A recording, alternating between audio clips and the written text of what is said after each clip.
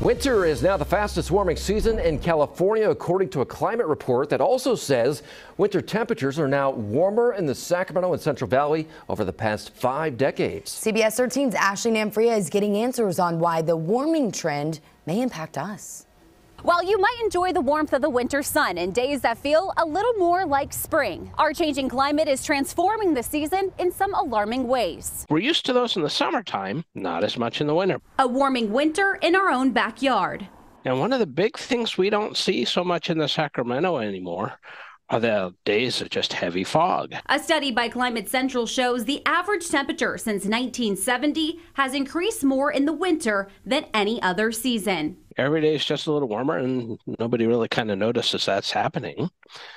Or do we get those periods where it's like, wow, it's really warm today. It's 10 to 15 degrees warmer than it should be. In the Sacramento Valley, our average high has gone up more than 2 degrees in the past 5 decades. A small change that may bring future impacts to water supply and agriculture. So you just don't see the same kind of production out of some of those trees that really need that cold air to help them kind of reset. Less cold air from the valley to the mountains may start to shrink snowpack and make plants bloom early. Your plants are saying, oh, I can transpire.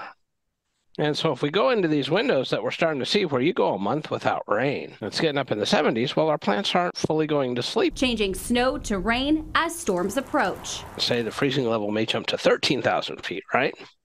Well, then all of a sudden, there's a whole lot of rain coming down all at once. As last winter proved, seasons can still be record breakers. It doesn't mean it never happens. You can get the right conditions, and holy smokes, because the atmosphere is warmer and can hold more water. But the change is forcing many to keep up with our changing climate. It's just a big motivator. Pay attention to those weather forecasts, right?